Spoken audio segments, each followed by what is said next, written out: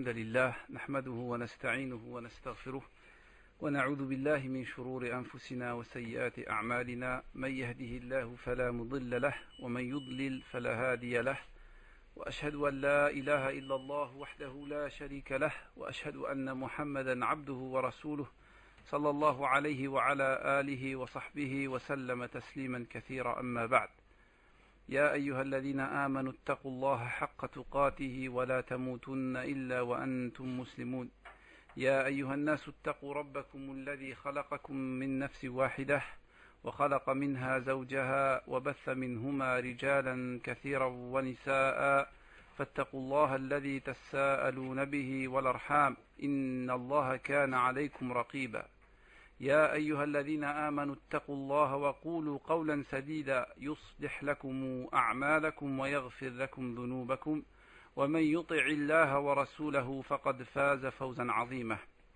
إن أصدق الحديث كلام الله وخير الهدى هدى محمد صلى الله عليه وسلم وشر الأمور محدثاتها وكل محدثة بدعة وكل بدعة ضلالة وكل ضلالة في النار أما بعد Alhamdulillah. En premier, on remercie Allah subhanahu wa ta'ala d'avoir facilité cette rencontre. Et on demande à Allah azza wa jal de nous accorder l'ikhlas, la sincérité, de nous accorder al-ilm al-nafi', la science profitable dans cette vie et dans l'autre, et de nous donner al-amal al-salih, la pratique, et de nous permettre de transmettre dans nos familles et autour de nous ce qu'on va entendre, Inch'Allah. Donc le sujet aujourd'hui, Inch'Allah, bi'idhnillah, va parler de al-ukhuwatu bayna al-mu'minin wal-hubbu fillah, la fraternité entre les musulmans et l'amour pour Allah tabaraka wa ta'ala. Ce sujet est un sujet très important et il est connu de tous. Effectivement, nous connaissons tous au moins une ayat ou bien un hadith du prophète sallallahu alayhi wa sallam nous incitant à la fraternité et à renforcer ces liens entre nous.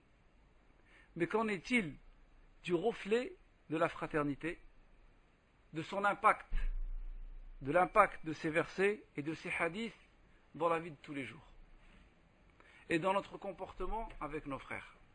Car la fraternité, elle ne se limite pas à des paroles. La fraternité, c'est un sentiment, des sentiments, c'est un comportement et c'est surtout des actes. Avant tout, qabla kulli shay, il faut savoir une chose. Il faut savoir et croire, ça fait partie de la croyance, que al-ukhuwah, la fraternité, c'est ni'matun min Allah. C'est un bienfait d'Allah subhanahu wa ta'ala. Allah azza wa jal dit dans le Coran: وَأَلَّفَ بَيْنَ قُلُوبِهِمْ وَلَوْ أَنفَقْتَ مَا فِي الْأَرْضِ جَمِيعًا مَا أَلَّفْتَ بَيْنَ قُلُوبِهِمْ وَلَكِنَّ اللَّهَ أَلَّفَ بَيْنَهُمْ إِنَّهُ عَزِيزٌ حَكِيمٌ.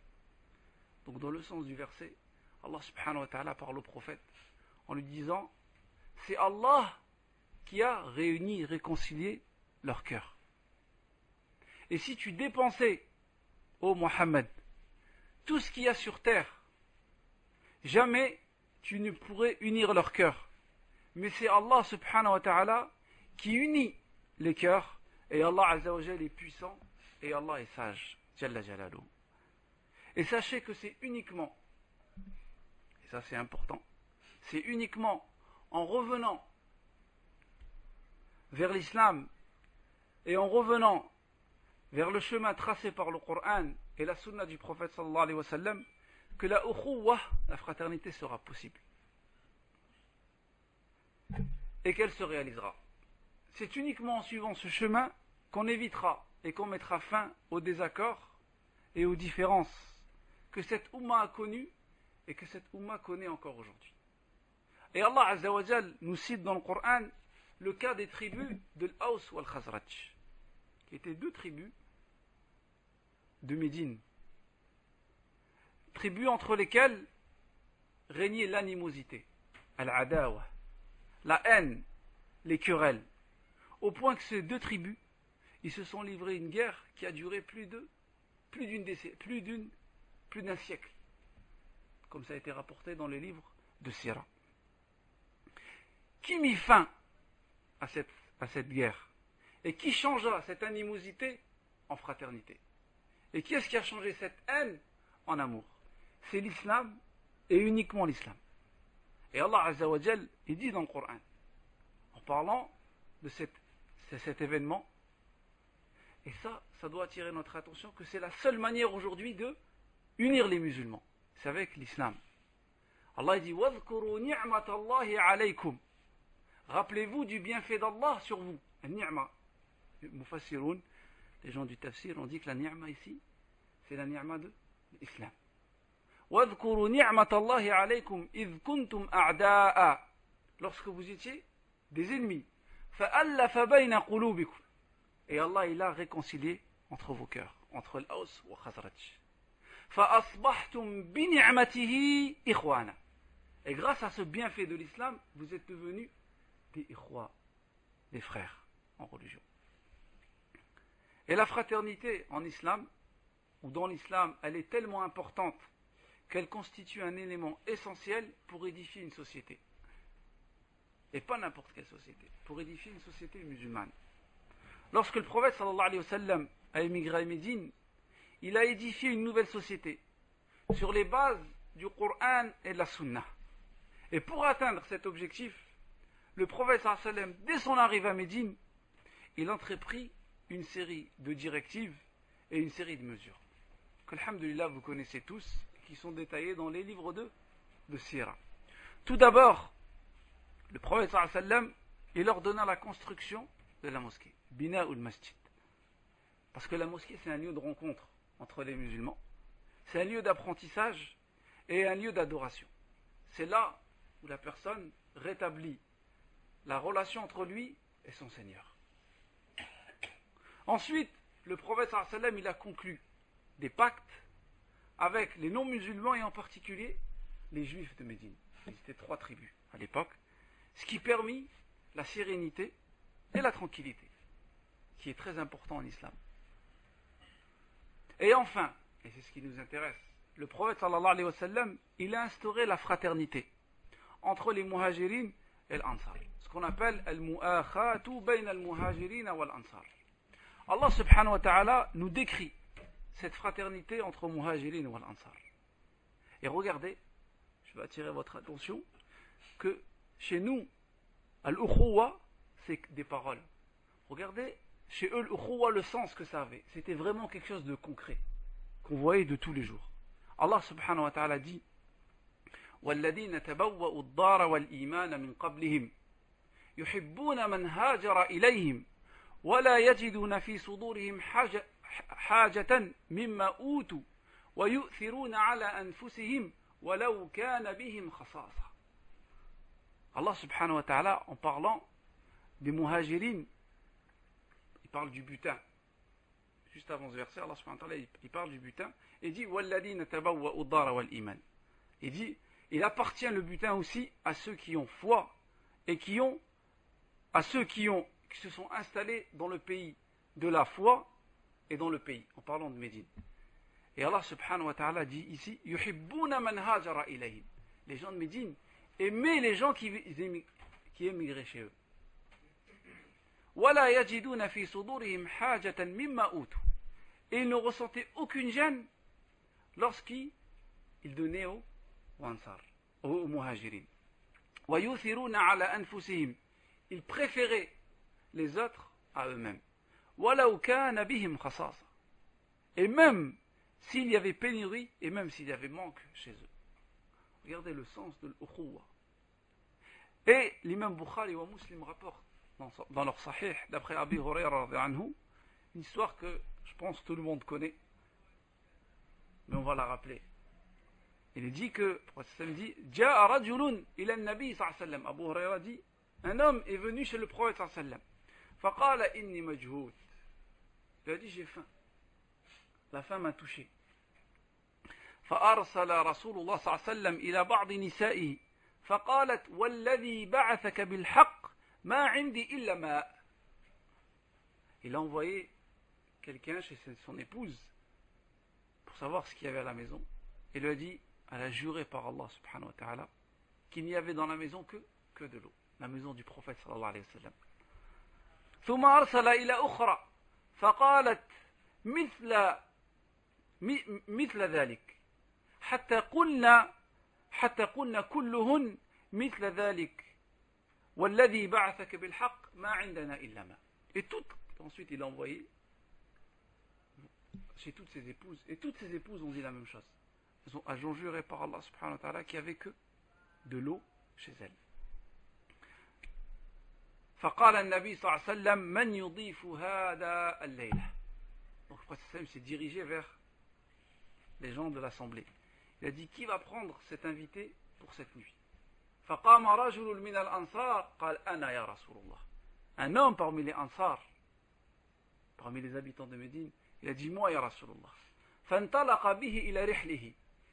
Il prit cet homme, l'invité du prophète, jusqu'à sa maison. فقال لامرأته أكرمي ضيف رسول الله صلى الله عليه وسلم. Il a dit, honore et occupe-toi bien de l'invité du prophète صلى الله عليه وسلم. وفي رواية قال لامرأته هل عندك شيء. Il a dit, est-ce qu'on a quelque chose à la maison? فقالت لا إلا قوت صبياني. Il a dit, non, j'ai seulement la nourriture qui suffit à mes enfants. فقال علليهم بشيء وإذا أرادوا العشاء فنوميهم. Il lui a dit, fais-les patienter avec quelque chose, et lorsque le manger est prêt, envoie-les dormir. Pour s'occuper de qui? Pour s'occuper de l'invité du prophète sallam, et sincèrement pour Allah subhanahu wa ta'ala. C'est ça la fraternité, al-khuwa fillah. وإذا دخل ضيفنا فأطفئ السراج. Et lorsque l'invité rentre chez nous, il lui a dit, éteins la lampe. وأريه أننا نأكل. Et fais-lui croire qu'on mange avec lui. فقعدوا وأكل الضيف. Ils se sont assis. L'invité a mangé. وباتا طاويتين. Et ils ont dormi le ventre vide. فلما أصبح غدا على النبي صلى الله عليه وسلم قال. Et le matin, regardez ce que le prophète صلى الله عليه وسلم a dit. لقد عجب الله من صنيعكما بضيفكما الليلة. Allah subhanahu wa ta'ala, il a été étonné, il a apprécié votre acte envers votre invité. Regardez le sens de l'ukhuwa, la fraternité, à l'époque du prophète sallallahu alayhi wa sallam. Dans un autre hadith, rapporté par Al-Bukhari, il est dit que Sa'd ibn Rabi', le prophète sallam, rendait un ansar frère avec un muhajir. Et parmi eux, le prophète sallam avait mis Sa'd ibn Rabi', qui était ansari, habitant de Médine, avec Abdurrahman ibn Auf, qui était un muhajir, un habitant de Mecca. Regardez, il arrive devant Sa'd ibn Rabi', regardez ce qu'il lui dit Sa'd. Il dit, قال أنا أكثر الناس مالا. Je suis l'homme le plus riche, le plus fortuné de Médine. اقسم مالي نصفين. أقسم مالي نصفين. Il a dit, je vais partager avec toi tous mes biens en deux. Prends la moitié, je prends l'autre moitié. ولامرأتان. J'ai deux femmes. Regardez, et les Arabes, ils sont connus pour leur jalousie. Et regardez ce qu'il a dit. ولامرأتان. فانظر أعجبهما إليك فسماهما لي أطلقها فإذا انقضت عدتها فتزوجها. Il lui a dit, regarde bien mes deux femmes et choisis celle qui te plaît le plus. Et lorsque sa période d'aviduité, période de prescrite, sera passée, je la divorcerai et tu te marieras avec elle. Qala Abdurrahman. Regardez la fraternité, à quel point elle est arrivée entre les Sahaba radhiyallahu anhum. Et regardez la réaction d'Abdurrahman, il n'a pas profité de la situation. Il lui a dit, Barakallahu laka fi ahlika wa malik. Qu'Allah te donne la bénédiction, la baraka dans ta famille et dans tes biens. Il lui a dit, Aina souqukum. Il lui a dit, où est le marché? Fadalluhu ala souqin bani qaynaqa. Il lui a montré le souq de bani qaynaqa. فلما انقلب إلى ومعه فضل من أقيط وسمن. Il est parti, il a commencé à acheter et à vendre du beurre et des mets. وما هي إلا أيام حتى اكتسب مالا وتزوج امرأة من الأنصار. Et petit à petit, il a vendu, il a acheté, il a gagné un peu d'argent avec lesquels il s'est marié avec une femme des Ansar. Regardez la fraternité, la vraie al-ukhuwa, pratique, l'aspect pratique de l'ukhuwa, c'est pas seulement un dars qui est donné, c'est vraiment une leçon vivante entre al-muhajir ou al-ansar et entre les sahaba radhiyallahu anhum. Celui qui entend ces histoires, il peut se demander, est-ce qu'elles ont existé? Wallah, si ce n'était pas des histoires qui étaient rapportées par l'imam Bukhari ou qui n'étaient pas authentifiées par les savants du hadith, on pourrait douter de ces histoires. Mais ces histoires existent, elles nous sont rapportées. Et une fois que ces histoires nous ont été rapportées, on y croit, on peut se poser la question. Hal ha'ula'i min bashar? Est-ce que c'est des hommes? Khuliqu min abbin wa qu'ils ont été créés d'un père et d'une mère, wa min lahmin wa dam, et qu'ils ont été créés de chair et de sang comme nous. Na'am, khuliqu min abin wa dam wa lahm, walakin 'ashu ma'a kitabillah wa sunnati rasulillah. C'est des gens qui ont, comme nous, c'est des êtres humains comme nous, mais c'est des gens qui ont vécu avec le livre d'Allah et avec la sunna du prophète sallallahu alayhi wa sallam. Donc voilà le sens de l'ukhuwa en islam, à l'époque du prophète sallallahu alayhi wa sallam, et c'est comme ça qu'on doit essayer de tendre, comme il a dit le poète, tashabbahu bihim illam takunu mithlahum fa inna tashabbuha bil kirami falahu. Ressemblez-leur si vous ne pouvez pas les imiter, car le fait, si vous ne pouvez pas être comme eux, parce que le fait d'imiter des gens comme eux, c'est déjà un falah. Tashabbahu bihim illam takunu mithlahum fa inna tashabbuha bil kirami falah. C'est un succès. Et ça, c'est le sens de l'ukhuwa. C'est pourquoi le prophète sallallahu alayhi wa sallam, vu l'importance de l'ukhuwa fil islam, il a établi des huquq, des droits et des devoirs entre musulmans, pour maintenir cette fraternité qu'il convient absolument de respecter. L'imam Bukhari wa Muslim rapporte dans leur sahih d'après Abi Huraira radhiyallahu anhu, anna Rasulullah sallallahu alayhi wa sallam qala haqqul muslimi ala al-muslim khams. Dans d'autres riwayas, 7. Le droit du musulman envers son frère le musulman sont au nombre de 5. En fait, c'est des droits que toi, moi, on doit avoir entre nous. Le prophète sallallahu alayhi wa sallam dit raddu salam. Tu dois lui répondre de salam lorsqu'il te fait salam. Iyadatul marid.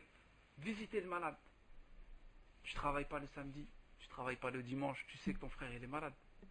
Va avec un frère, va le visiter. Walaka fiha ajr kabir. Tu as une grande récompense. Wattiba'ul janaiz. Suivre le cortège funèbre lorsque ton frère meurt.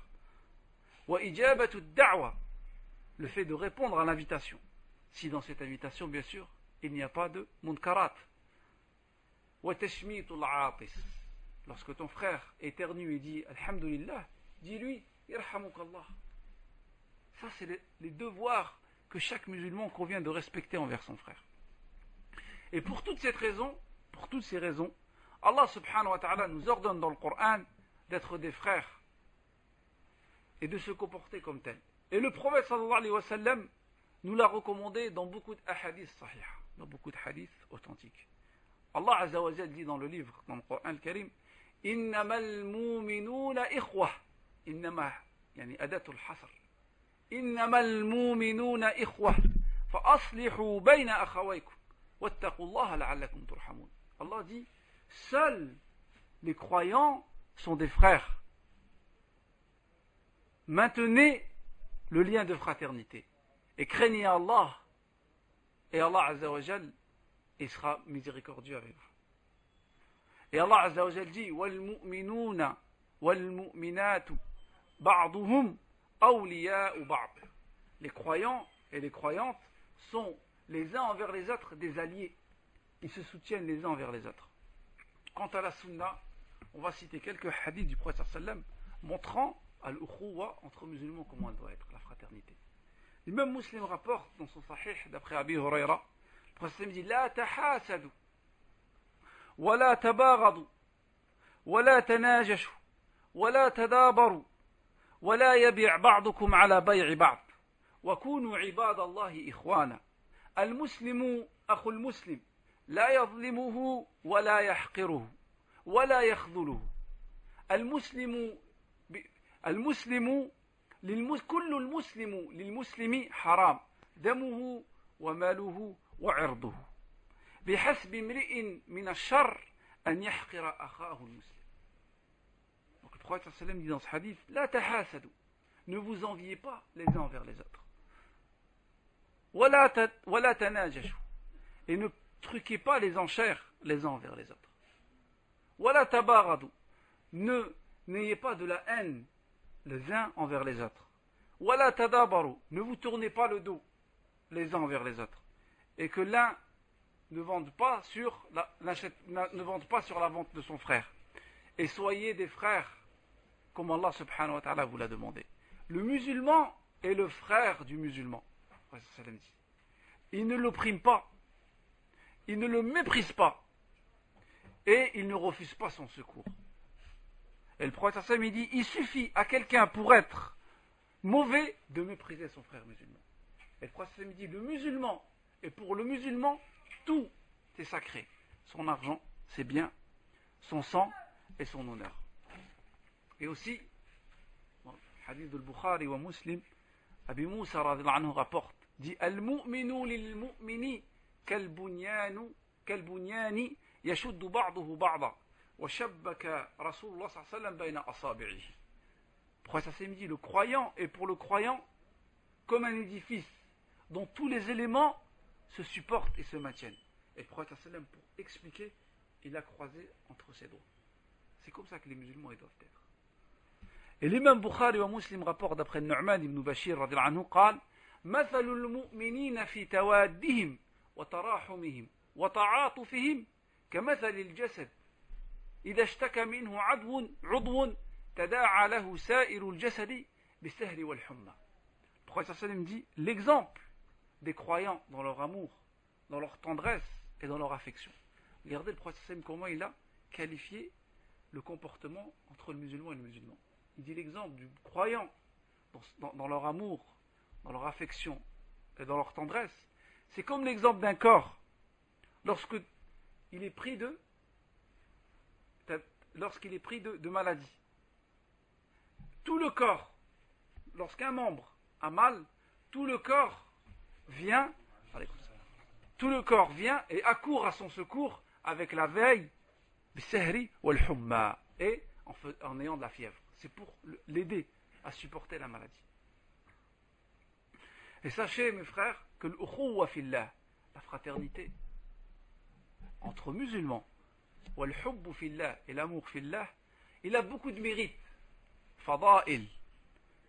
Et les ulama, ils disent, إذا كثرت فضائل الشيء دل على عظمه. Lorsqu'une chose a beaucoup de mérites, ça prouve son importance. Awalan, les premiers mérites qu'on va citer sur al-ukhuwa et al-hubb fillah, la fraternité et l'amour pour Allah subhanahu wa ta'ala, c'est mahabbatullah lil mutahabbina fi. Allah subhanahu wa ta'ala aime ceux qui s'aiment pour Allah subhanahu wa ta'ala. L'imam Malik rahimahullah, imam dar al-hijra, idha dhukira Malik fahuwa al-najm. Les savants ils disent. L'imam Malik rahimahullah, l'imam de Médine. Et lorsque l'imam Malik est cité, c'est l'étoile dans le ciel. Rahimahullah, il rapporte dans son muwatta, Cheikh al-Albani la Hassan, قال رسول الله صلى الله عليه وسلم قال الله عز وجل وجبت محبتي للمتحابين في. Le prophète sallam dit, Allah azza wa jal dit, mon amour est acquis de droit à ceux qui s'aiment pour moi. Lorsqu'on s'aime pour Allah subhanahu wa ta'ala, Allah azza wa jal de cette manière va t'aimer. Deuxième mérite qu'on va citer, أن المتحابين في الله على في ظل عرش الرحمن يوم القيامة. Les gens qui s'aiment pour Allah subhanahu wa ta'ala seront sous l'ombre du trône d'Allah azza wa jal, comme ça a été rapporté dans le hadith. خرج الإمام مسلم في صحيحه عن أبي هريرة رضي الله عنه. L'imam Muslim rapporte dans son sahih d'après Abi Huraira, قال رسول الله صلى الله عليه وسلم, le prophète sallam dit, إن الله يقول يوم القيامة أين المتحابون في جلالي أو بجلالي اليوم أظلهم في ظلي يوم لا ظل إلا ظلي. Allah Azza wa Jal dira يوم القيامة, où sont ceux qui se sont aimés pour moi? Aujourd'hui je vais les mettre sous mon ombre le jour où il n'y a d'autre ombre que celle du trône d'Allah subhanahu wa ta'ala. Parce que dans d'autres hadiths, le mot arsh est cité. Troisième vertu, mérite de l'ukhuwa fillah et de la mahabba fillah, أن المتحبين لهم منابر من نور لا يصيبهم حزن ولا خوف. Les gens qui s'aiment pour Allah subhanahu wa ta'ala auront des minbar, des chairs de lumière, et ils ne seront pas touchés, affligés par la peur ni par la tristesse. Khajal ibn Habban, l'imam ibn Habban rapporte, وحسنه الألباني, الشيخ الألباني a dit que le hadith était hasan. عن أبي هريرة رضي الله عنه قال, Abu Huraira rapporte que le prophète m'a dit, إن من عباد الله عبادا ليسوا بأنبياء يغبطهم الأنبياء والشهداء. Le prophète me dit, il y a des gens, des personnes parmi les créatures d'Allah subhanahu wa ta'ala, ce ne sont pas des prophètes, mais yawm al-qiyamah, les prophètes et les martyrs vont les envier. قيل من هم لعلنا نحبهم. Les sahaba ont dit, qui sont ces gens-là pour qu'on les aime? Le prophète sallallahu alayhi wa sallam dit, hum qawmun tahabbu bi nurillah min ghayri arhamin wala ansab. Ce sont des gens qui se sont aimés pour Allah subhanahu wa ta'ala sans qu'il y ait entre eux des liens de sang ou des liens de famille. وجوههم نور على منابر من نور لا يخافون إذا خاف الناس ولا يحزنون إذا حزن الناس. Ces gens-là n'auront pas peur lorsque les gens prendront peur et ne seront pas tristes lorsque les gens seront attristés. Et ensuite le prophète sallallahu alayhi wa sallam a récité le verset du Coran, ألا إن أولياء الله لا خوف عليهم ولا هم يحزنون. N'est-ce pas, les alliés d'Allah subhanahu wa ta'ala, nulle peur sur eux, nulle crainte sur eux. Et dernier mérite qu'on va citer, et il y a beaucoup d'autres hadiths, أن حب الصالحين يرفع صاحبه إلى منزلته. Le fait d'aimer des gens pieux, par ce fait-là, Allah subhanahu wa ta'ala va t'élever à leur rang. C'est pour ça qu'il faut aimer le prophète sallallahu alayhi wa sallam, il faut aimer ses compagnons, il faut aimer les savants et les gens de Ahl Sunnah wal Jama'a, pour qu'Allah subhanahu wa ta'ala te ressuscite avec eux, même si tu ne mérites pas d'être avec eux. Et ça a été rapporté dans le hadith de Bukhari, عن أنس أن رجلا قال جاء إلى النبي صلى الله عليه وسلم فقال يا رسول الله متى الساعة. Un homme est venu voir le prophète sallallahu alayhi wa sallam, il m'a dit ya Rasulallah, c'est quand l'heure? Regardez le prophète sallallahu alayhi wa sallam, il va lui répondre à sa question avec quelque chose qui est plus important. Il lui a dit ماذا أعددت لها, qu'as-tu préparé pour l'heure? قال لا شيء. Il lui a dit ya Rasulallah, j'ai rien préparé. إلا أني أحب الله ورسوله. Allahu Akbar. Seulement, la seule chose que j'ai préparée, c'est que j'aime Allah subhanahu wa ta'ala et son prophète. Mais قل إن كنتم تحبون الله فاتبعوني يحببكم الله ويغفر لكم ذنوبكم. محبة الله ليست في هذه الآية سماها العلماء آية الامتحان. L'amour d'Allah, on ne dit pas qu'on aime Allah avec la bouche et dans notre vie de tous les jours on est en contradiction avec les règles d'Allah et les règles de son prophète sallallahu alayhi wa sallam. Allah dit, si vous aimez Allah, suivez-moi, suivez le prophète et Allah vous aimera. C'est pour ça que les savants ont appelé ce verset le verset de l'épreuve, pour voir si vraiment tu aimes ou pas Allah subhanahu wa ta'ala. Il lui a dit ya Rasulallah, j'ai rien préparé, seulement j'aime bien Allah et son prophète. فقال أنت مع من أحببت. Il lui a dit, tu seras avec les gens que tu aimes. قال أنس, regardez Anas qui rapporte le hadith, il dit فما فرحنا, c'est comme ça qu'on doit réagir aujourd'hui. فما فرحنا بشيء فرحنا بقوله صلى الله عليه وسلم أنت مع من أحببت. Il dit, ce jour-là, nous étions très heureux que le prophète sallallahu alayhi wa sallam dit tu seras avec ceux que tu aimes. وكان أنس يقول, et Anas radhiyallahu anhu avait l'habitude de dire, comme l'imam Bukhari rapporte, أنا أحب النبي وأحب أبا بكر وأحب عمر وأرجو أن أكون بحبي إياهم معهم وإن لم أعمل بمثل أعمالهم. Il dit, j'aime Allah, j'aime le prophète sallallahu alayhi wa sallam, j'aime Abu Bakr, j'aime Omar, et j'espère qu'avec mon amour pour eux, Allah va me ressusciter avec eux, même si je n'ai pas leurs actions et leur niveau. Donc ceci c'est quelques hadiths, quelques versets qui montrent l'importance, qui montrent les mérites de l'ukhuwa fillah pour nous encourager à préserver ce lien entre les frères. Et la fraternité doit être maintenue entre musulmans, c'est pourquoi il existe des muqawwimat. Les muqawwimat, c'est des moyens qui renforcent al-ukhuwa et qui l'entretient. D'ailleurs, Allah subhanahu wa ta'ala lui-même dans le livre, dans le Coran al-Karim, nous ordonne à maintenir cette ukhuwa. Allah dit innamal mu'minuna ikhwa, seuls les musulmans, les croyants sont des frères, et ensuite il dit fa aslihu bayna akhawaykum. Maintenez ce lien de fraternité. Et parmi ces moyens, on va citer quelques moyens qui nous permettent de renforcer la fraternité entre nous. Et c'est des moyens qui sont à notre niveau, qu'on peut les mettre en pratique. أولاً الحرص على الطاعة وترك المعصية. Le fait de s'attacher à l'obéissance d'Allah et d'éviter la ma'asiyah. Vous allez me dire quel est le rapport entre l'ukhuwa, la fraternité, et le fait d'obéir à Allah et de ne pas faire des ma'asiyah. Comment ceci peut renforcer la fraternité? Allah subhanahu wa ta'ala dit dans le Coran إن الذين آمنوا وعملوا الصالحات سيجعل لهم الرحمن ودا.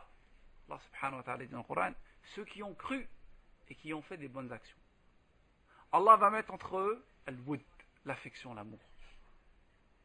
Donc le fait de faire des actions et d'avoir la foi, ça renforce la fraternité.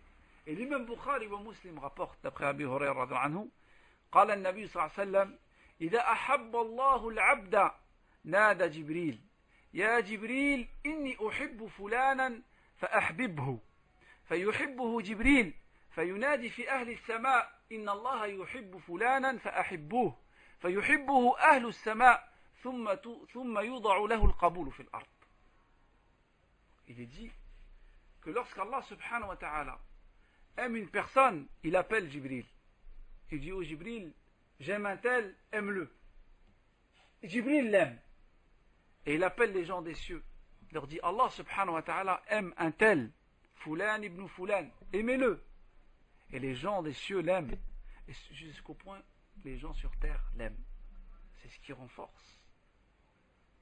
Et Allah subhanahu wa ta'ala ne peut t'aimer que si tu te rapproches de lui subhanahu wa ta'ala. ولا يزال عبدي يتقرب إلي بالنوافل حتى أحبه. Et mon serviteur ne cesse de s'approcher avec des nawafil après avoir fait les fara'id jusqu'au point où je l'aime. Et lorsqu'Allah t'aime, il appelle Jibril alayhi salam. Et Abu Darda, regardez ce salaf salih, sahabi radhiyallahu anhu Abu Darda, regardez ce qu'il dit, il avait très bien compris ce hadith. Il a dit إذا إن العبد إذا عمل بطاعة الله أحبه الله وإذا أحبه الله حببه إلى عباده.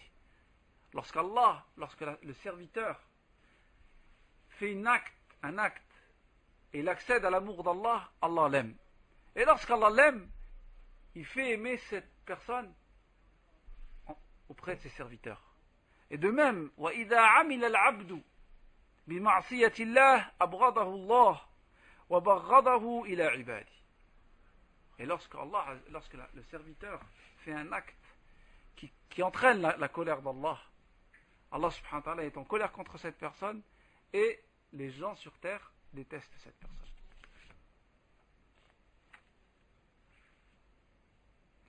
Ça c'était awwalu muqawwimah. C'est la première moyen de renforcer la fraternité, c'est le fait de s'attacher à l'obéissance d'Allah et d'éviter les interdits. Deuxièmement, قضاء حوائج المسلمين, le fait de venir aux besoins des musulmans et de ton frère autour de toi. أخرج الإمام الطبراني, l'imam Tabrani rapporte وحسنه الألباني, الألباني يقول الحديث حسن في الصحيحة عن ابن عمر رضي الله عنهما قال رسول الله صلى الله عليه وسلم, écoutez ce hadith, le prophète صلى الله عليه وسلم dit أحب الناس إلى الله أنفعهم للناس, les gens, l'homme, la personne la plus aimée chez Allah, c'est celle qui est le plus utile et la plus profitable.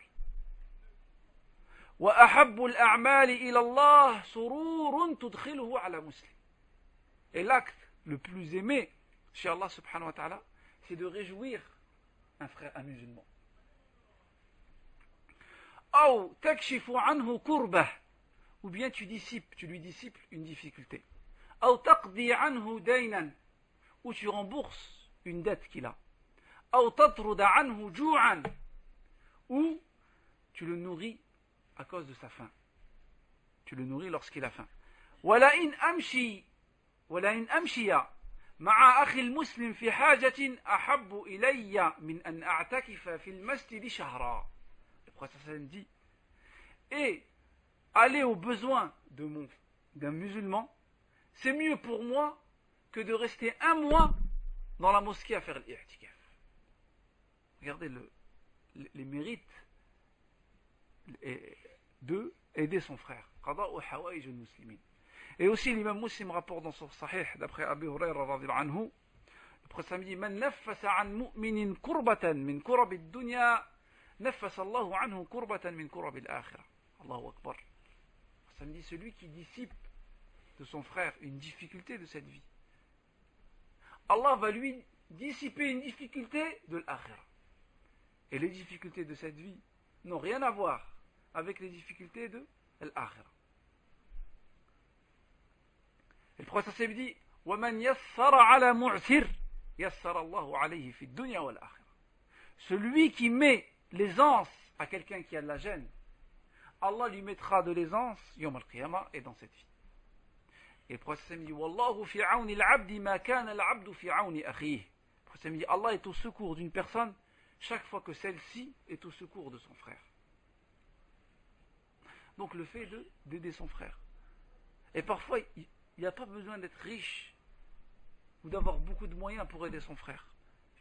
Si tu ne peux pas aider ton frère par de l'argent, tu peux l'aider en le réconfortant. S'il a un souci, tu lui remontes le moral en lui rappelant al-qadar, le destin, et que tout ce qui arrive aux musulmans, c'est Allah subhanahu wa ta'ala qui l'a décidé, et que tout ce qui arrive aux musulmans, c'est à bien. In asabathu darra sabara fakana khayran lah.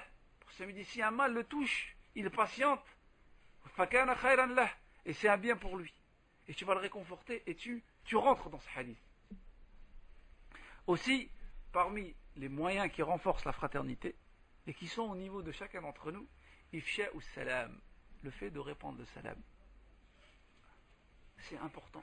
Le prophète sallam dit, d'après Muslim, hadith d'Abi Hurayra, la tadkhulu al-jannata hatta tu'minu wa la tu'minu hatta tahabbu awala adullukum ala shay'in idha fa'altumuhu tahabbabtum afshu as-salama bainakum. Le prophète dit, vous n'entrerez pas au paradis jusqu'à ce que vous croyez. La croyance, c'est la clé pour entrer au paradis. Et vous ne serez pas croyant dans le sens, une croyance parfaite, la foi parfaite, jusqu'à ce que vous vous aimez. Et il dit le prophète sallam, voulez-vous que je vous indique une chose, si vous la faites, ça va vous renforcer la fraternité. Répondez le salam entre vous. Répondez le salam entre vous. Et ça, c'est une chose, parfois ça arrive, tu passes à côté d'une personne, tu as oublié de lui dire salam, et la personne t'en veut pendant des années et des années. C'est pour ça qu'il faut faire attention. Afshu salam bainakum, le fait de répandre le salam. Parmi les choses aussi qui renforcent la fraternité, muqawwimat al-ukhuwati al-hadiyyah, le fait de se faire des cadeaux entre frères. Le prophète sallam rapporte d'après l'imam Bukhari في الأدب المفرد عن أبي هريرة رضي الله عنه قال صلى الله عليه وسلم قال رسول صلى الله عليه وسلم تهادوا تحابوا. Ça me dit faites-vous des cadeaux et vous aurez de l'amour entre vous. Faites-vous des cadeaux et vous aurez l'amour. C'est une porte pour arriver à l'amour entre frères. Aussi, et c'est le dernier point que je vais citer, parmi muqawwimat al-ukhuwa, parmi les points qui renforcent l'ukhuwa, az-ziyaratu wa su'al an ahwal al-ikhwan. Le fait de se visiter sans tomber dans l'exagération. Et le fait de constamment, régulièrement, prendre l'état, prendre des nouvelles de tes frères. L'imam Muslim rapporte dans son sahih, d'après Abi Hurayra radhiyallahu anhu, il dit Inna rajulan zara akhan lahu fi qaryatin ukhra. Il y a un homme, c'est l'histoire d'un homme qui a visité son frère dans une autre ville. فأرسل الله له على مدرجته ملكا. Et Allah subhanahu wa ta'ala lui a envoyé à cet homme un ange sous l'apparence humaine. فلما أتى عليه قال أين تريد. Parce que l'ange lui est venu, il lui a dit où vas-tu? Que recherches-tu? Il lui a dit أريد أخا لي في هذه القرية. Je vais visiter mon frère dans telle ville. قال هل لك عليه من نعمة تربها. Il dit est-ce que tu vas le visiter pour un intérêt ou quelque chose d'équivalent? قال لا غير أني أحبه في الله أو أحببته في الله. Il lui a dit non, la seule chose, la raison pour laquelle je vais le visiter, c'est parce que je l'aime pour Allah subhanahu wa ta'ala. فقال إني رسول الله إليك بأن الله قد أحبك كما أحببته فيه. Il lui a dit je suis un envoyé d'Allah subhanahu wa ta'ala pour t'informer qu'Allah azza wa jal t'aime comme tu aimes cette personne. Donc parfois il est bon de visiter ses frères pour aller, et la visite doit être très courte. Al-Muhim. De même qu'il existe des moyens, on vient de citer les moyens qui renforcent la fraternité, il existe aussi des moyens qui brisent la fraternité. Mufsidat al-ukhuwa, mubtilat al-ukhuwa.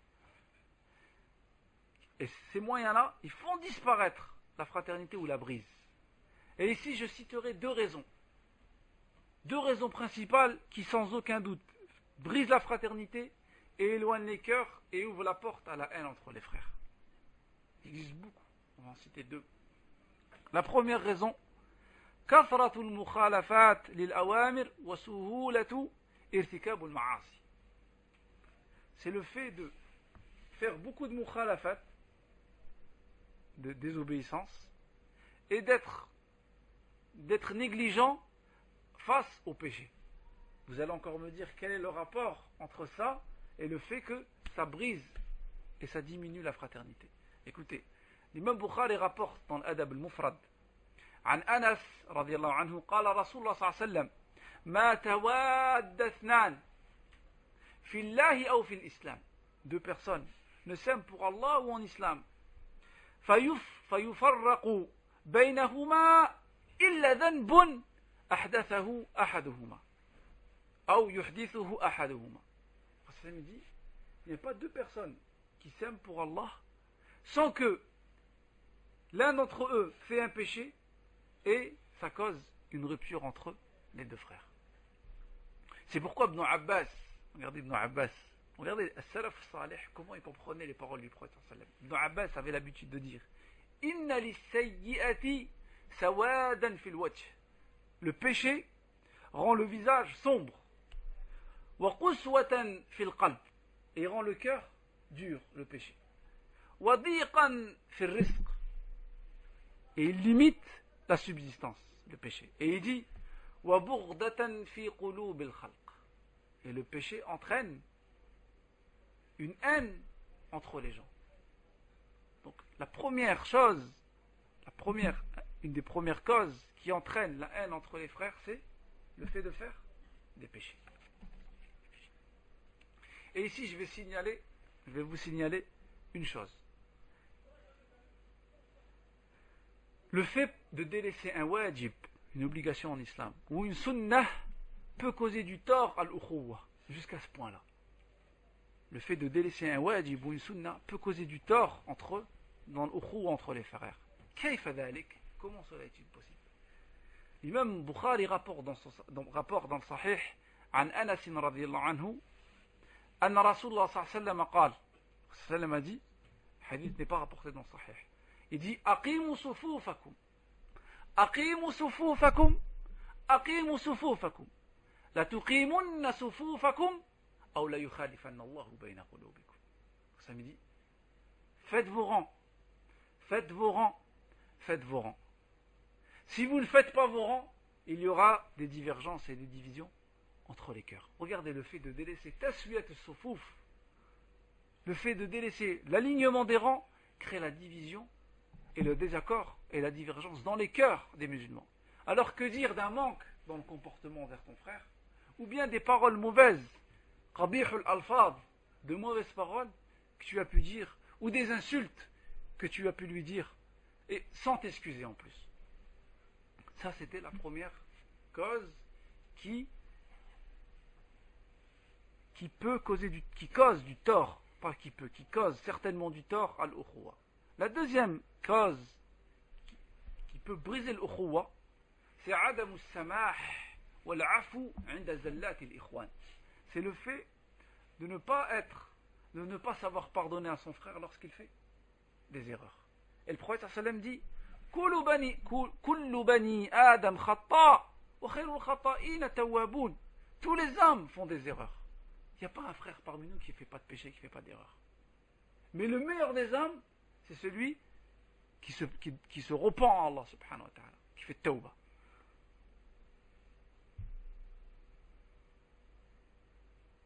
Et aussi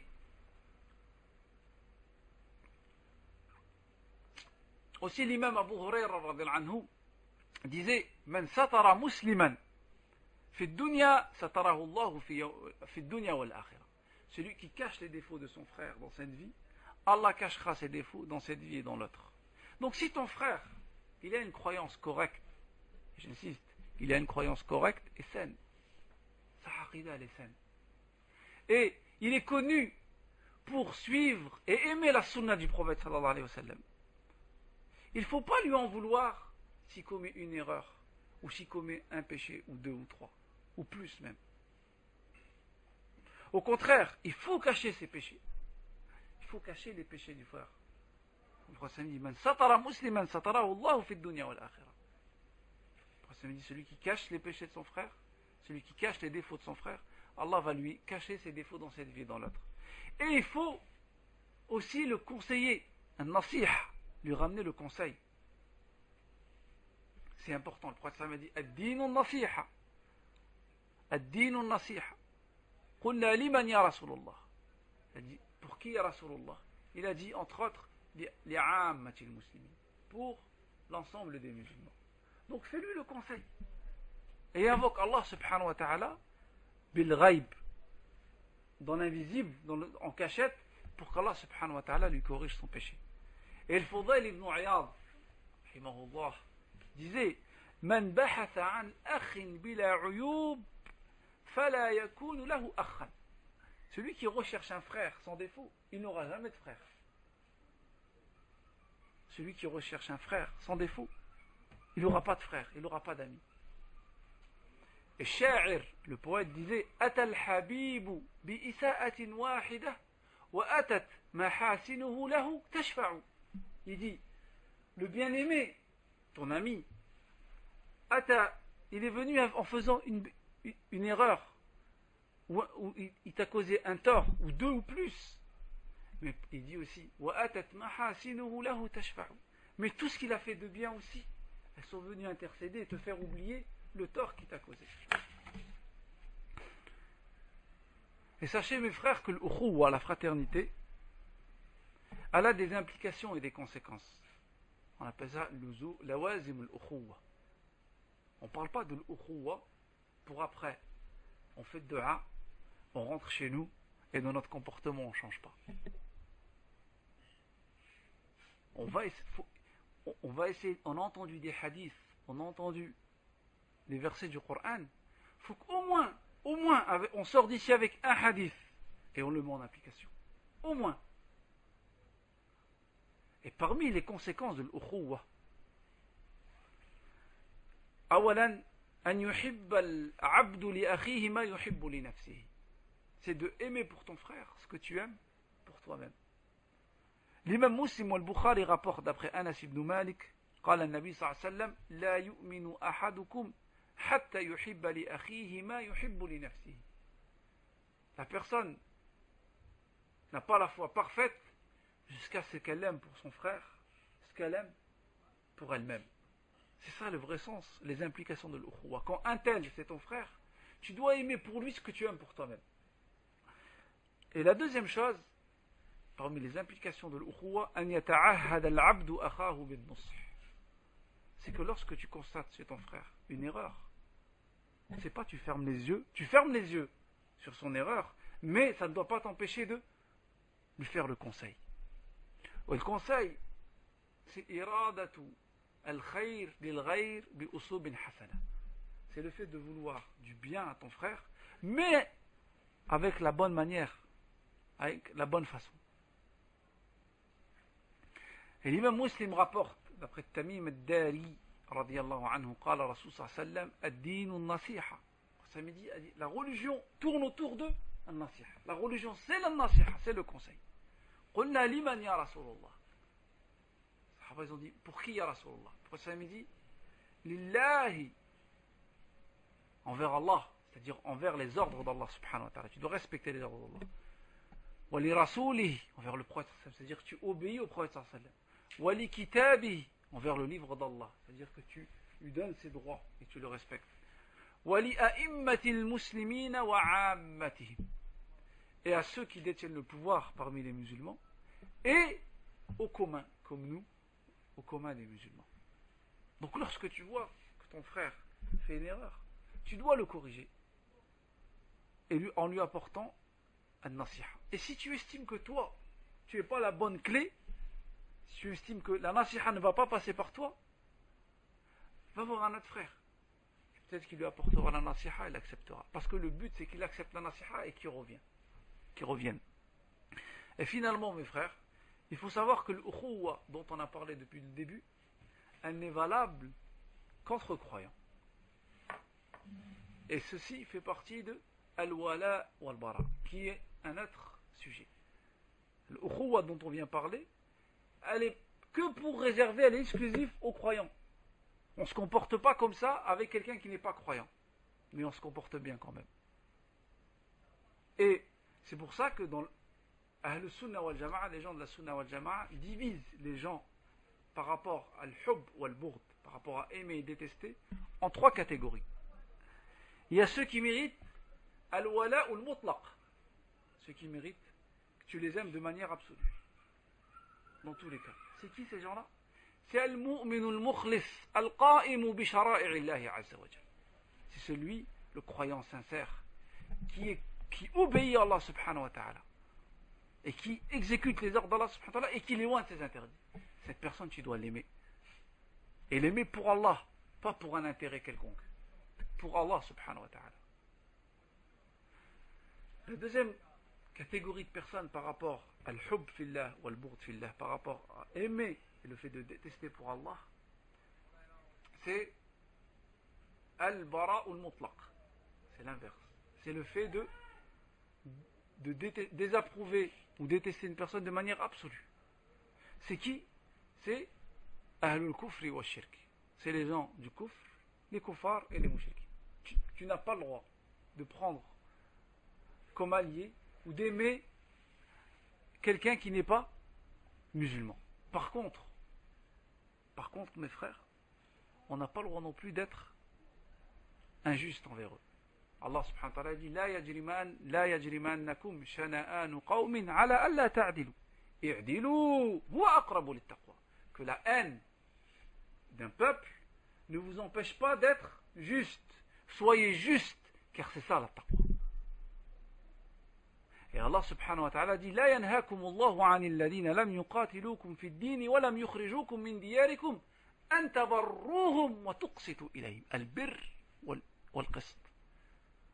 Allah subhanahu wa ta'ala dit ceux qui ne font aucun tort parmi les non-musulmans, rien ne vous empêche d'être bon avec eux et d'être juste avec eux. C'est comme ça que le musulman il doit se comporter avec eux. Et regardez le prophète sallam, vous connaissez tous l'histoire de son voisin qui était juif, qui causait du tort au prophète sallam.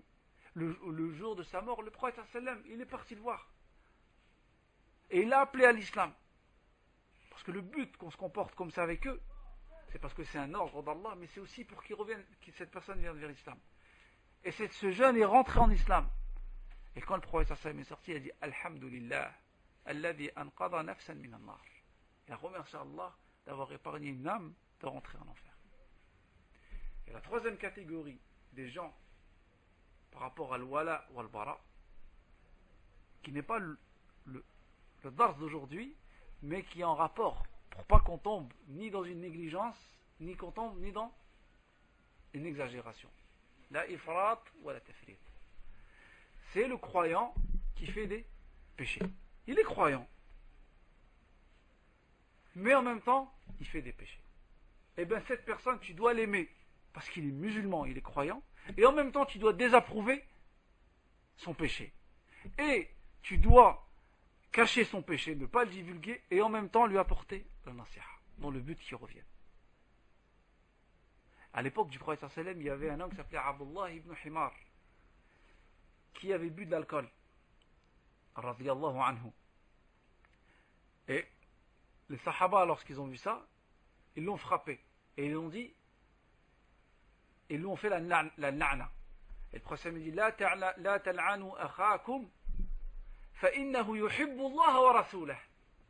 Il a dit ne maudissez pas vos frères, votre frère, car il aime Allah et son prophète. Il a bu d'alcool, il faisait des péchés, mais pourtant le prophète a dit de lui qu'il aimait Allah et son prophète.